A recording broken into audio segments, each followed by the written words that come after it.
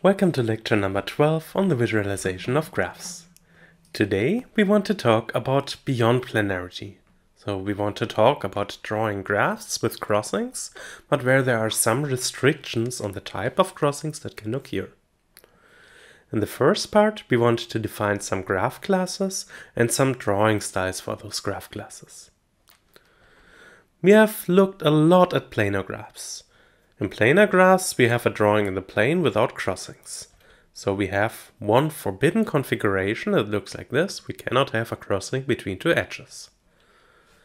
We say that a graph is plane if we are also given an embedding. And for planar graphs, that's equal to defining the rotation system. So the order of the edges around every vertex. We can recognize those graphs in linear time, and we have looked at many different drawing styles. For example, we can do straight line drawings. We can do orthogonal drawings if we have degree at most 4. We could do grid drawings where we have bends and at most 3 slopes. Or we could do circular arc drawings. There are of course many more, so this is just a few small examples.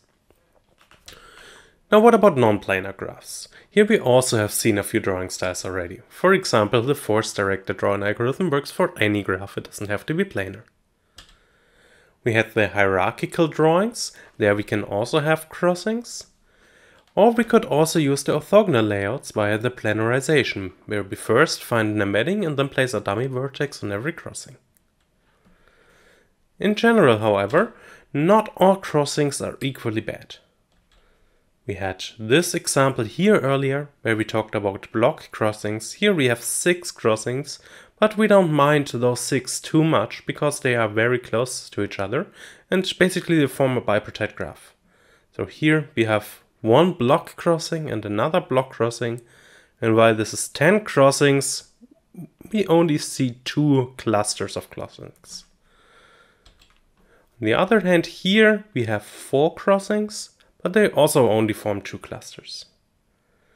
So this doesn't look much better than this here. On the other hand, there are some other things. For example, these 3 edges that cross this one, that I also don't mind so much. Maybe it's because they all share a common vertex. So what do we know? What kind of crossings are good for us and what kind of crossings are bad? There have been a lot of studies and experiments for this, and there's one I want to point out by Yi Zhong and Wang from 2008. There they did some eye tracking experiments. In the input we had a graph drawing and some designated path like this one here. And the task for the users was to trace the path and count the number of edges. Here it seems to be quite easy. We have 1, 2, 3, 4, 5, 6. But in this example here, it's much harder. And here the path has many crossings, but it's not only the number of crossings that we have. The results that they found was if we have no crossings on the path, then the eye movements are smooth and fast. If we have large crossing angles, then the eye movements are still smooth, but are slightly slower. If we look at this crossing here, that's a large angle, so it's very easy to still follow the path after the crossing.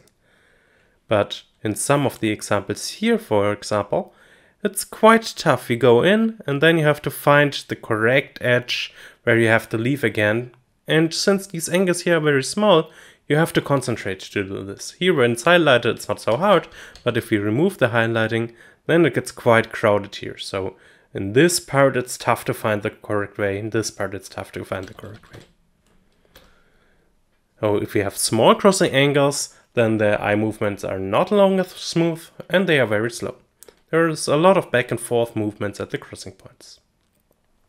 So that means it's great if we have few crossings and if we have large crossing angles. And to have few crossings on the path, it's not only important that we have few crossings in total, but also that all of the edges are not crossed too many times. So from these findings, some beyond planar graph classes can be defined. And we do those by defining aesthetics for the crossings and by finding bad crossing configurations and avoiding those. I will show you a few examples here. The probably most prominent ones are the k-planar graphs, in this example for k equal 1. Here, every edge can be crossed at most k times. So for one-planar graphs, every edge can be crossed at most once, and these are our crossing configurations that are forbidden. We cannot have two crossings. There are k quasi-planar graphs. Here we can have many crossings per edge, but we cannot have k edges that cross pairwise. So for k equals 3, we cannot have 3 edges that pairwise cross. For k equals 2, we cannot have 2 edges that pairwise cross. That means for k equals 2, it's just the planar graphs. There are fan-planar graphs. This is related to the observation we had earlier. Here an edge can be crossed by many other edges, but they all have to have some common vertex. We cannot have two independent edges that cross the same edge. And we also talked about the crossing angles, so we can define the rag graphs, that are those that we can draw such that every crossing is at a right angle. So we can have crossings like this. We can also have many of those on an edge, but we cannot have smaller ones. And there's quite a difference between these types and this type here. It's because these are topological graphs. Here everything only depends on the embedding. So we don't really care how the edges exactly look like. We only have to know which edges cross which other ones. And here it's completely geometric. So here we need the exact coordinates to figure out if the crossing is at a right angle or not. There are many more graph classes that we can define. For example, IC-planar graphs, where IC stands for independent crossing. Here, all the vertices can be involved in at most one edge that is crossed. So this is forbidden because this vertex has two crossed edges. There are fan-crossing free graphs. That's basically the opposite of fan-planar. Here we cannot have fans that cross, so all the edges that cross another one have to be independent. And there are skewness k-graphs. Here the question is how many edges do we have to remove such that the graph becomes planar. So for skewness 2, which is this one here, we can remove the 2 gray edges and then we get a planar graph. But here we have to remove 3, so this does not have a skewness 2. There are many more of those, and there are also combinations. There's an almost infinite number of graph classes that you can define and that you can analyze. There are many drawing styles we can do for the crossings when we have identified those graph classes. The most prominent one is the rag drawing, where we have right angle crossings. Special cases of those are orthogonal drawings, there we automatically have right angle crossings, or slanted orthogonal drawings. Here at every vertex we only use vertical and horizontal segments.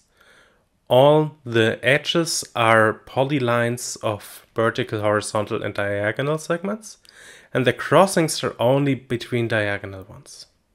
So here we can clearly see what are the crossings and what are the vertices, while here it's a bit tougher. And there are the block or bundle crossings that we had a look at earlier. How do we do it in real life? If we look at this example from the Kaiser Wilhelm Brücke in Trier, we can see, well, this bridge goes above this one.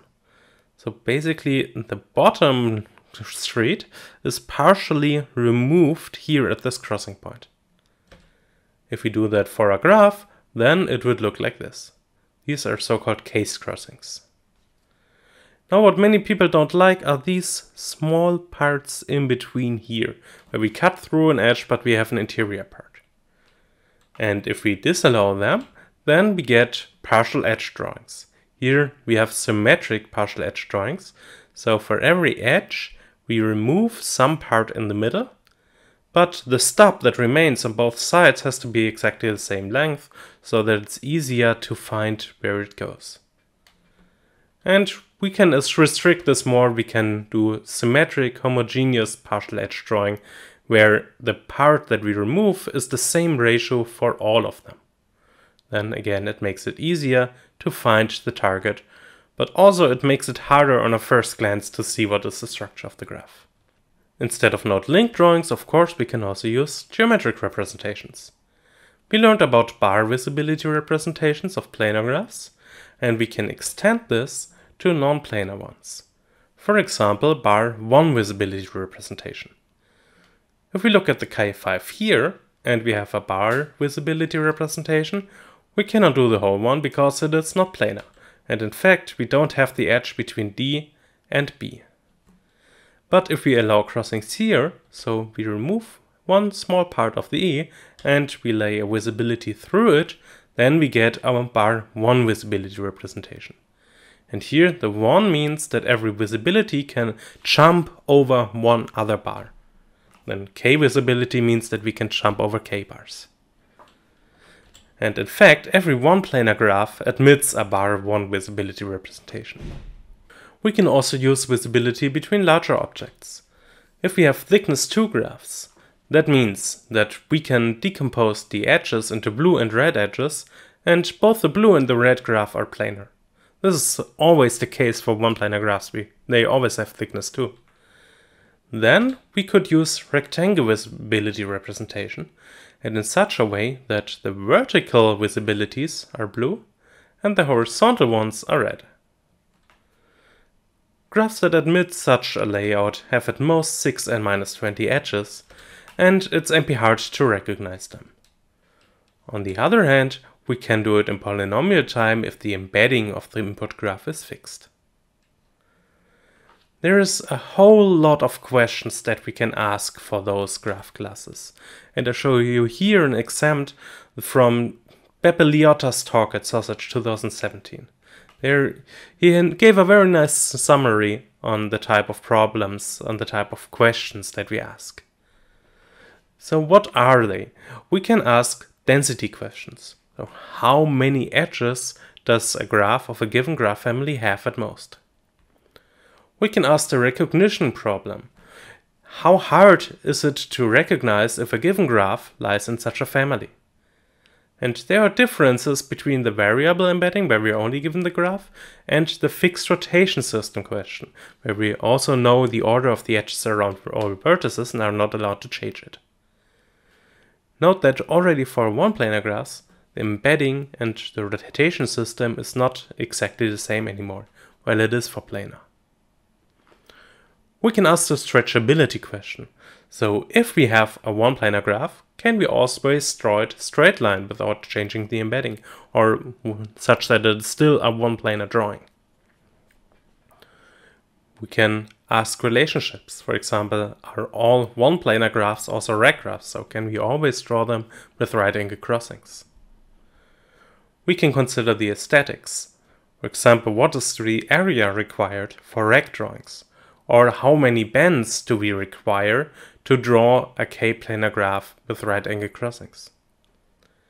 We can add further constraints. For example, we require the vertices to lie on circles or on layers, or we want to draw different graphs simultaneously on the same vertex set. And instead of looking at it from a theory perspective, we can also use engineering and experiments to find practical solutions that either don't give the optimal solution or they take a long time, but that can work very well in practice even for NP-hard problems. In this lecture we only want to have a look at a few of those, and that we will do in the next 4 parts.